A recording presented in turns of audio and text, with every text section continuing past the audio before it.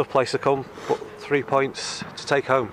Yeah, every game's tough in this league, especially away from home. So we're delighted with 3 points at the end of the day and a clean sheet.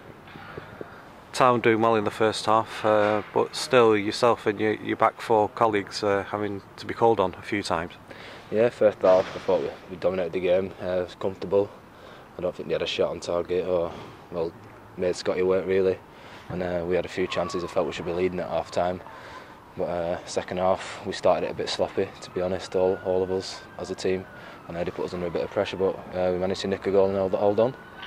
Did you feel concerned at any point during the second half that their pressure would pay off? Oh, we were confident in our defending. We had a good shape about us in the first half. We just managed to do that the second half. Maybe we got a bit too deep, but like I said, after they scored, they chucked everything at us. So it was always going to be defending to the final whistle. And then towards that final whistle, there was that moment when your defensive partner, Mark Roberts, hooked away off the line. Yeah, great position by Robbo. They put us under pressure. We give the ball away sloppy again in midfield.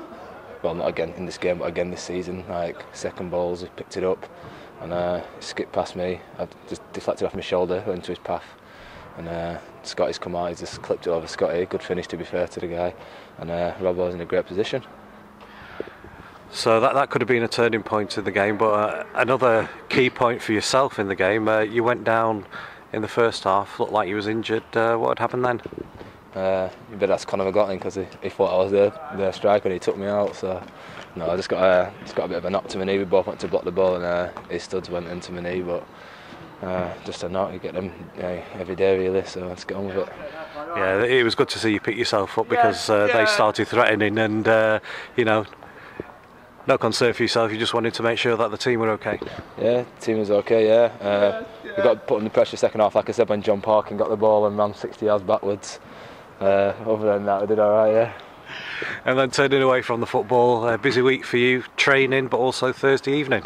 Yeah, training most importantly, and then looking forward to Thursday evening with the QA, with the chairman and the gaffer as well, so it should be a good day, yeah. So you'll be hoping to see as many COD Army up in the Parkside suite from 7 o'clock? Yeah, hopefully, yeah. Get yourself there. I'm sure they want to ask the chairman questions and the manager questions as well as me, so it should be a good turnout. And then a bit of heckling in the background, Parkin first and Sarcevic now. Sarcevic's game, just sum that up in a couple of words? Yeah, played well, worked hard for the team. Dribbled it a few times when he should have shot, but other than that, he did well. Okay, Nathan, thank you.